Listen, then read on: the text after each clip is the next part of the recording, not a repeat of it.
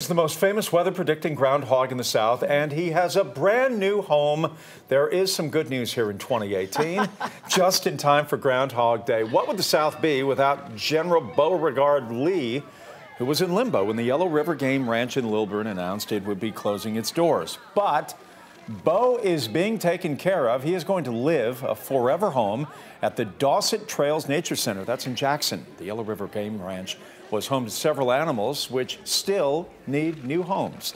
The state DNR is working with the ranch to try to find some places for them to live. A forever home. I love how you said that.